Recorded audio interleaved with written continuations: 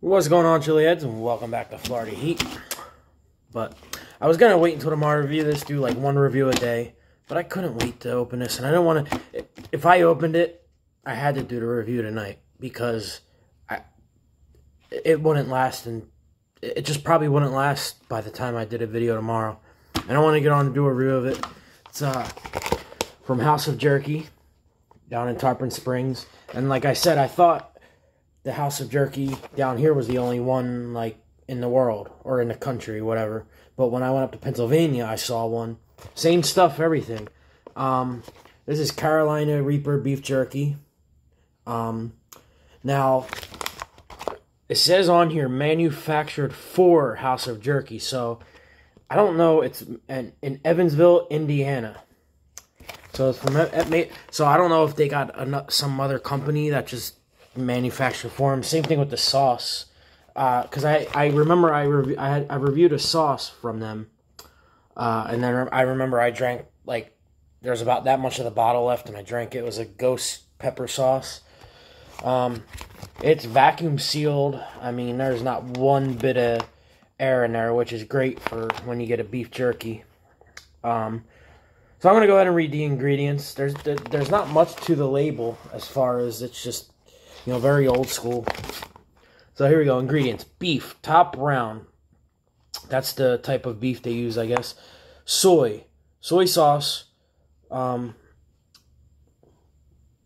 beans, soybean. Okay, that's just the soy sauce. That's in parentheses. So I'm starting to understand what, when in the parentheses, that's what is the soy sauce consists of. Brown sugar, pineapple juice, honey, water, Tabasco sauce, vinegar, red pepper, and salt, Carolina Reaper chili pepper, garlic, red chili pepper, onion, liquid smoke, white pepper, black pepper, ginger. Now, this isn't your, it doesn't have the Carolina Reaper powder on it.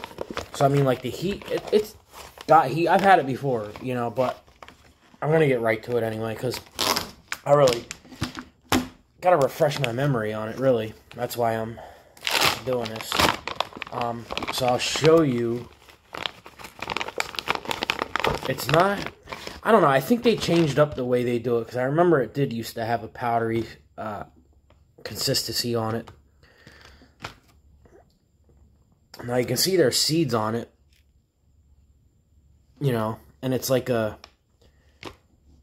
so the coating on it is not,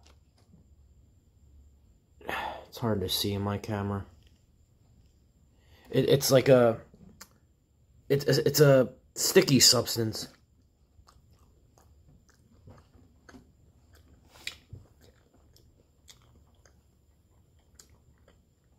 Yeah, you know, I gotta say, they must have changed our recipe.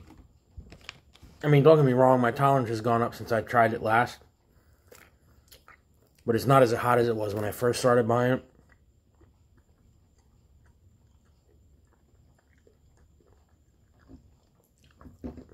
But beef jerky is one of those things that's really hard to get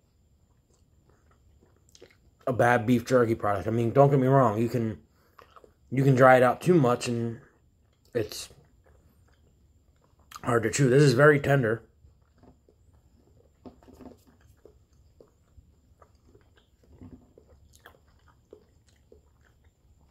Now you can see the seeds on there too, you know, so it's legit.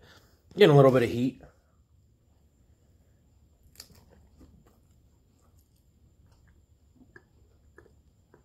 I'm sure if I eat this whole bag like I will tonight. Yeah, it's really not that much. This was a 4-ounce bag and there's a 8-ounce bag. I should have got the 8-ounce bag.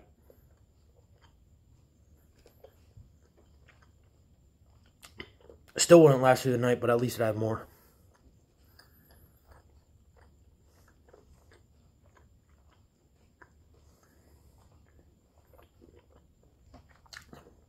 Heat's picking up. Now,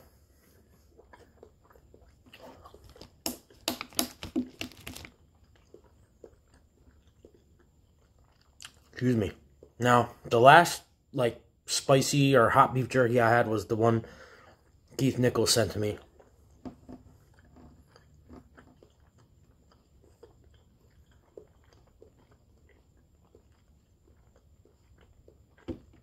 Sorry guys, that's a really chewy piece.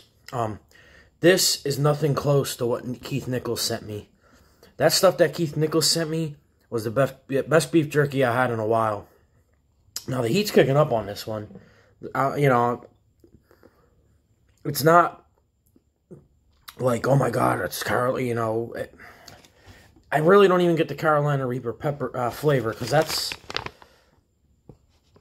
I mean, that's way down on the list. It's like the 5th or 6th ingredients on the list.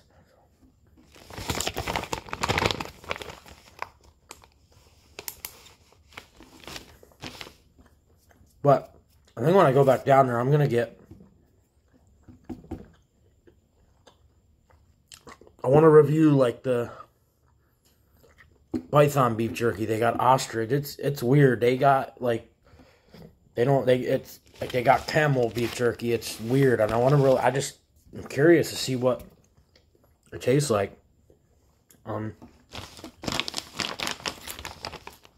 It's good beef jerky, don't get me wrong, but comparing it to some of the better beef jerkies I've had, there's a guy actually called Renegade Joe in this area.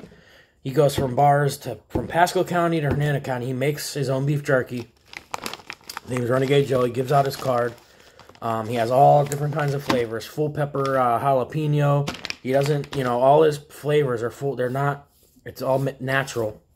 Well, I don't know. I don't know if he uses straight jalapeno. It says it's full flavor jalapeno. Like, and the thing is, the reason I believe he uses actual jalapenos, because every time I get the jalapeno flavor, it ranges from, it could be super hot to very mild. But, yeah, he has some great beef jerky. He goes around to, like, all the bars and stuff like that. And he's a very cool guy. You know, he doesn't come in and, like, sit here and yank on your arm to buy his beef jerky. He just walks through with a cooler. You want some beef jerky tonight? And if you want some, he'll sell you whatever he's got. He does all kinds of deals.